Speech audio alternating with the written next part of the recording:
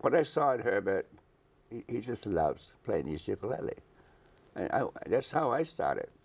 I love the ukulele, and I saw someone doing the same thing, you know.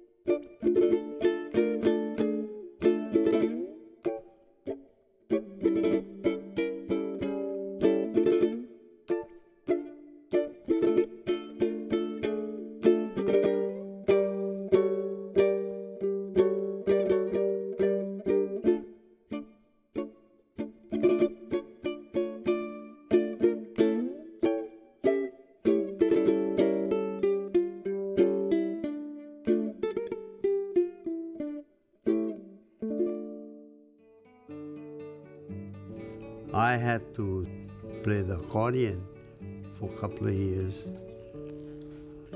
I had to go to Bergstrom's music store, which was down 4th Street, carried on a bus, and it just got heavier each time I did that. You know, plus that when I went to the teacher, he'd hit my hands with the ruler and play the wrong note and stuff like that. And my mother, you know, had an ukulele and she played it and sang, and so one day when I was 7 years old, I asked her to teach me a song. So I learned a song called Don't Say Aloha When I Go. And then I heard Jesse Kalima record of Stars and Stripes Forever. So I copied the record and I played it just like the record. And I went to the amateur hour radio program at KJMB. They didn't have TV then, you know. So I went there and I passed the audition and I won first prize.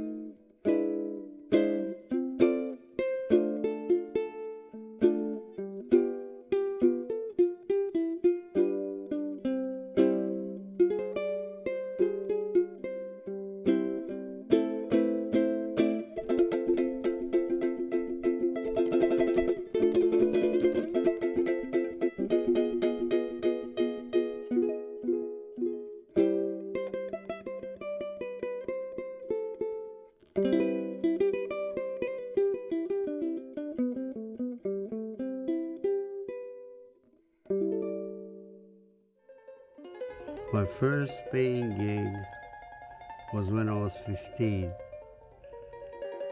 I had a partner named John Lucella. He and I played the same style of ukulele. This was at the Army-Navy YMCA downtown. Every weekend we played and they paid us $5. That's a lot of money in those days. I went to the university 1 year, and then I decided to join the Marines. And funny, I stayed in for 10 years. I was stationed. First I went to Korea and Japan. And then I went to California, Camp Pendleton. At that time, I auditioned for the Sullivan Show. It was in 1955. And I auditioned for it at the Mission Ballroom in San Diego.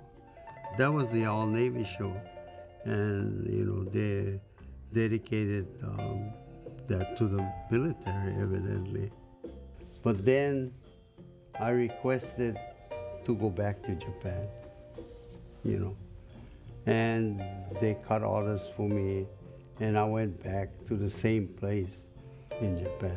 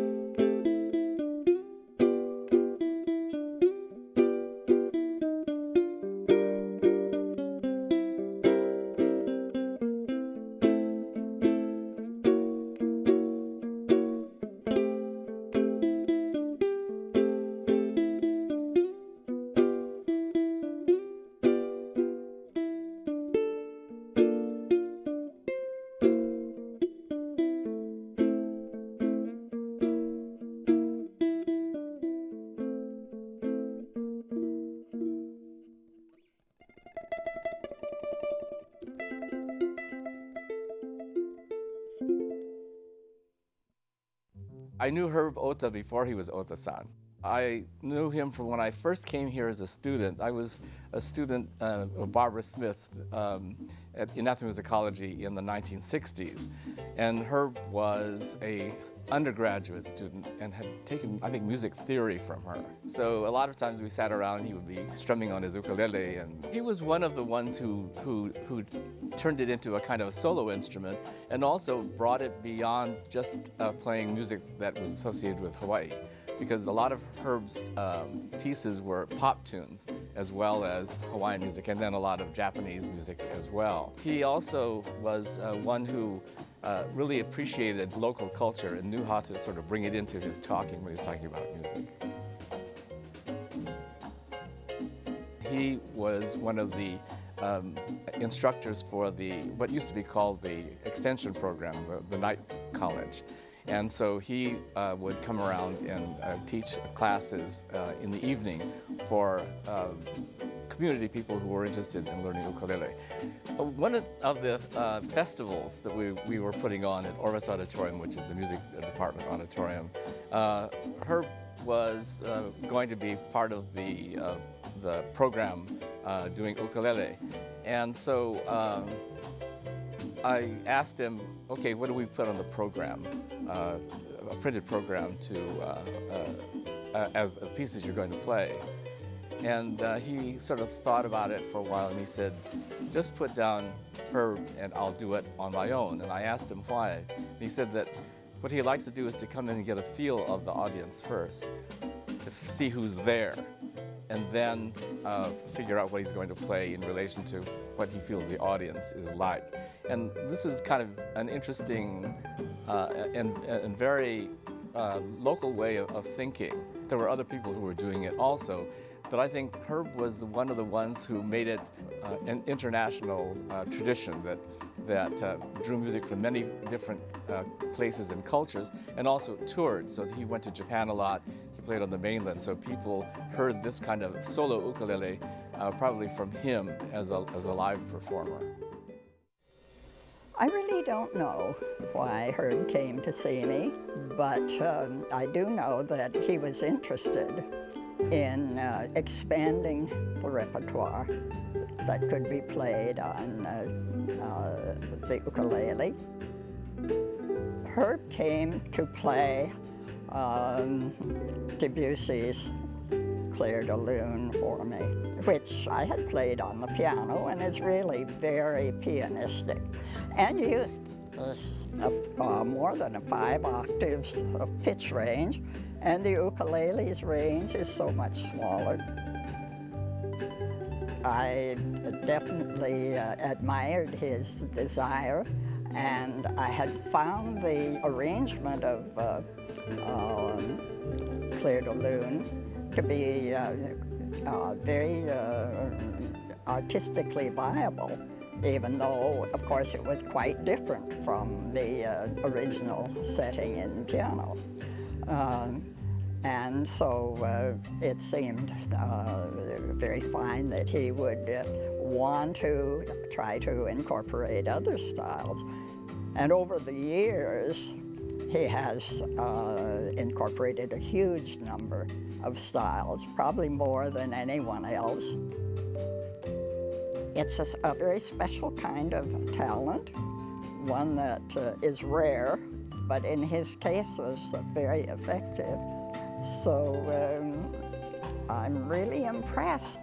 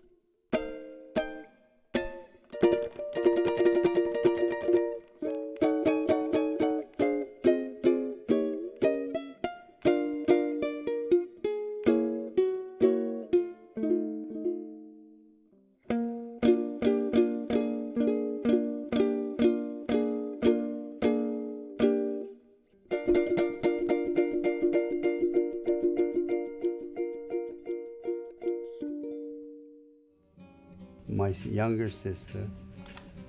She was the executive secretary for Pan American, and they wanted someone who was familiar with the Japan VIPs. And she told me, why don't I get out and work for the airline? So I got out. I got out and I failed the physical. I couldn't hear high frequency hearing. So the Pan Am thing fell through. So I went to go see my classmate, Galen Cam, and he was the distributor for Decca Records at that time.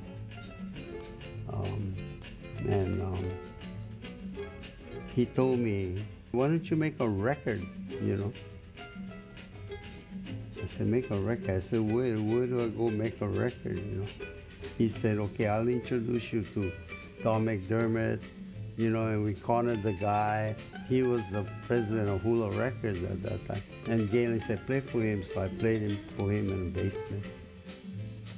He said, well, you want to record? You let me know anytime you're ready, you know.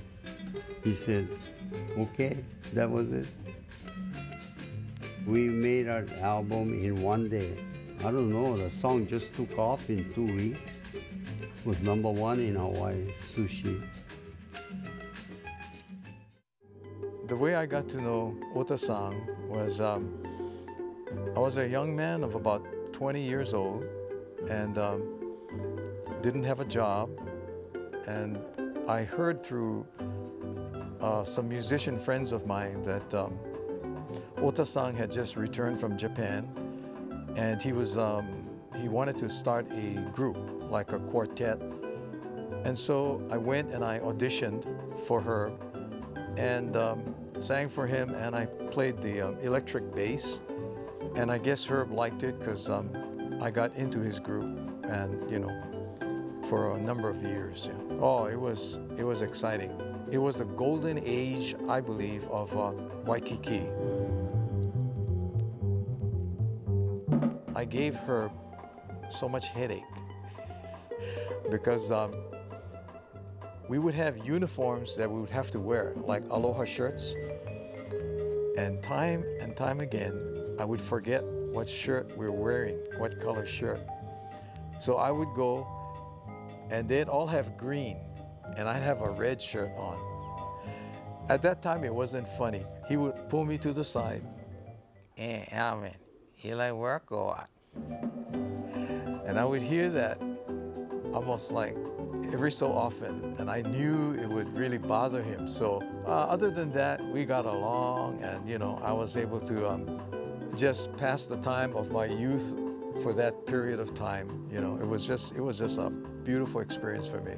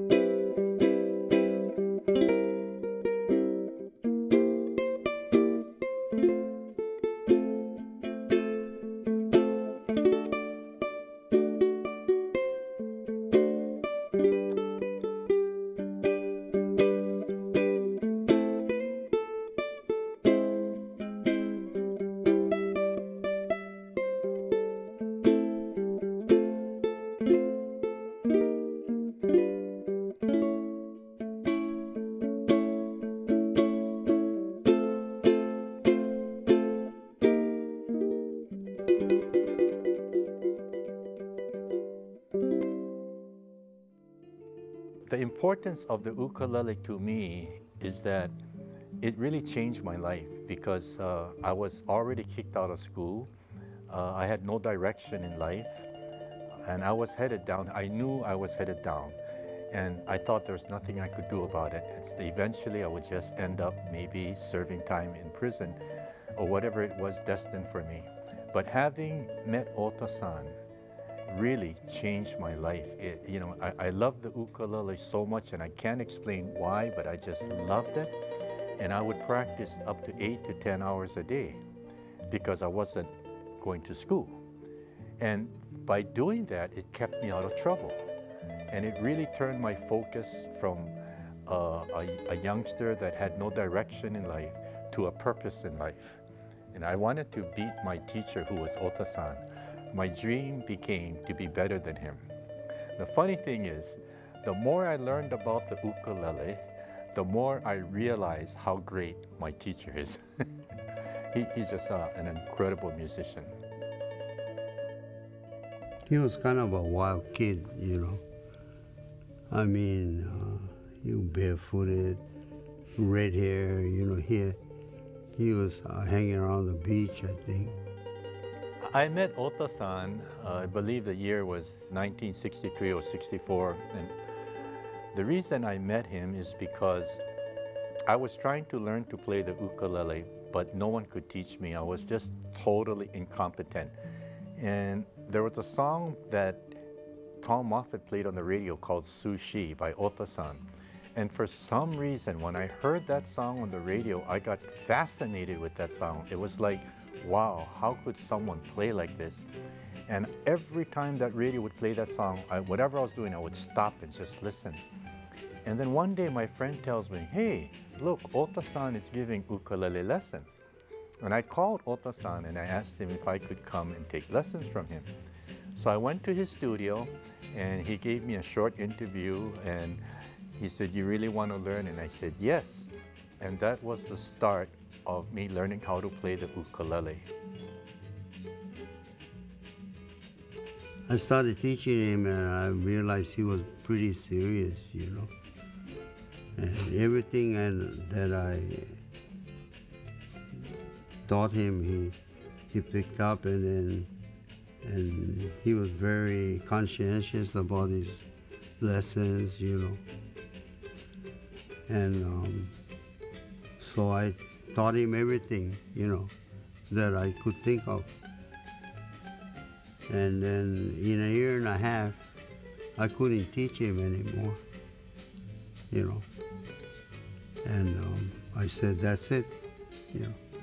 I have nothing to teach you anymore, you know. I say, you do whatever you want to do with all the, you know, information that you have. I think it was about 6 months to a year later, he calls me on the phone and he says, would you like to help me teach? I'm teaching an adult class on Saturday, and would you like to help? And I says, of course. And all I had to do was tune the ukuleles of all his adult students. So I went there thinking that that's what I'm supposed to do. But I remember it was after 1 or 2 lessons, Ohta-San told me, oh, by the way, I'm going to Japan on a 2-week tour. You're going to teach. I said, what? I've never taught before in my life. But he says, just do how you play the ukulele. You can teach. But I practiced so hard that week that when I went in front of them that following Saturday to teach, I wasn't even nervous. It just flowed out of me naturally. That was the beginning of my teaching, because when Ohta-San returned, he asked me, how did I like teaching? And I told him I loved it. And then he told me, would you like to teach my students? And I said yes. So Ohta-San not only taught me how to play the ukulele, he gave me my first step in becoming an ukulele teacher. And little did I realize that that passion of teaching would last me until today, a lifetime.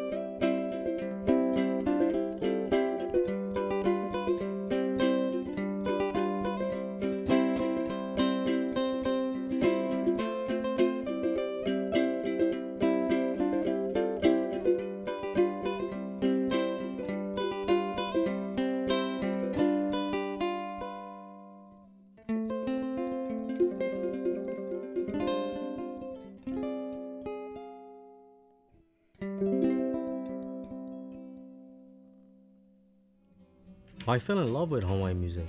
I used to not like it. It never interested me until friends of mine in high school loaned me a cassette of the Sons of Niihau. And then from then on, I just fell in love with Hawaiian music.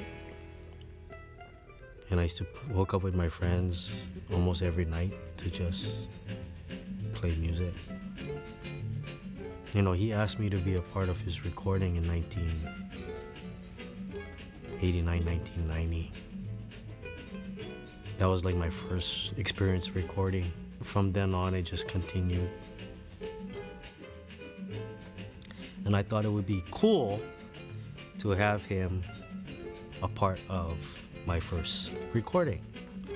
So I come home one day and I said, you know, Dad, you know, can we do a song together on my CD? He goes, okay, what song? And I said, can we do Sushi?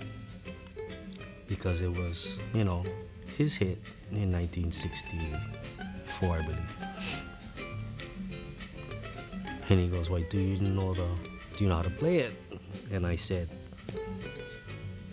no, do you have the music? And he says, do you have the tape? And I said, yeah, I have the tape. He said, go listen to the tape. So I locked myself in the room listening to his recording over and over again. After a couple hours, I got the song. So I was so excited. I opened my door and I looked down and there's a sheet music of the song. And I said, Dad, I thought you didn't have it. I said, I didn't tell you I didn't have the sheet music. I just asked you if you had the tape. I think my father and Eddie were the pioneers, because I want people to know that, you know, it was people like them that paved the way for us. I was having lunch at the Columbia Inn. So my friend came to me and told me, Eddie, there's a boy across the street playing his ukulele. He said, come on, follow me. So I went out and I saw Herbert with his ukulele, you know. So I go there, I just look, I like that. What I saw in Herbert, he just loves playing his ukulele. And that's how I started. I love the ukulele, and I saw someone doing the same thing, you know. So we can just set our course. I said, do it the way you feel, what you want to do. I remember the most valuable thing that Eddie told me was, you have to play your music from your heart. Mm-hmm.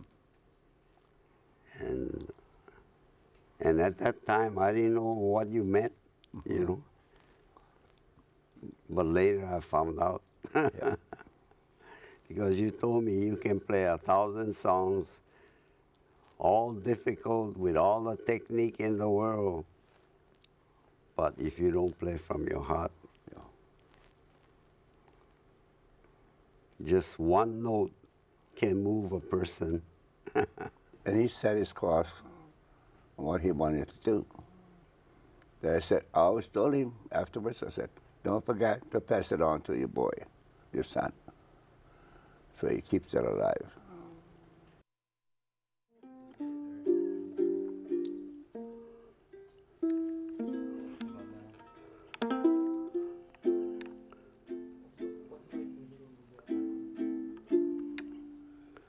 Good morning, dew,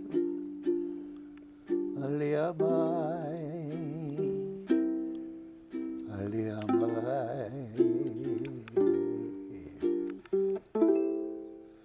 maliumai away, hikau, hiane.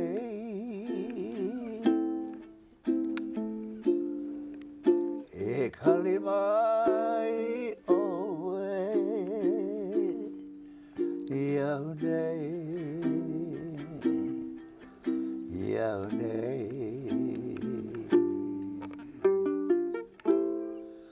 o au I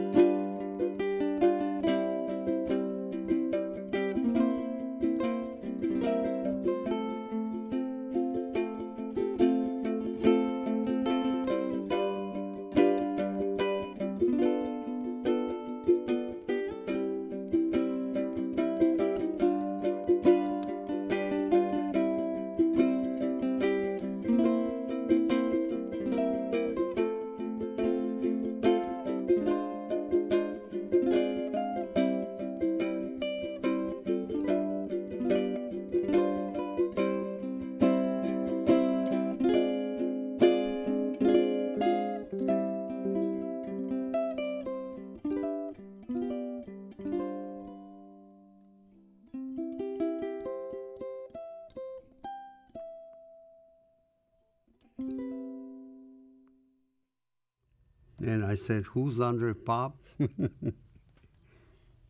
He said, "You come to Paris in April to record with him." I made cassette copies for all the major labels, and they all turned me down. Every one of them.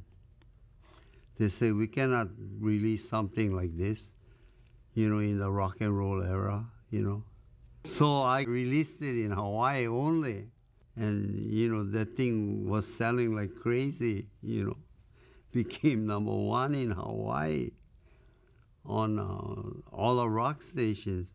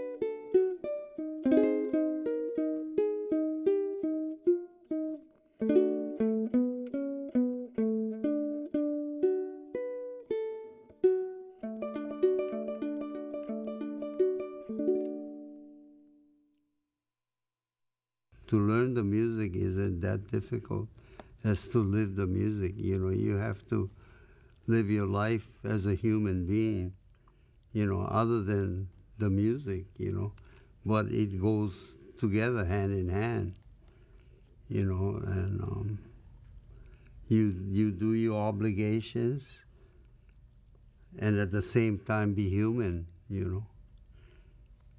there's humanity involved, you know, and that's the hard part. You know.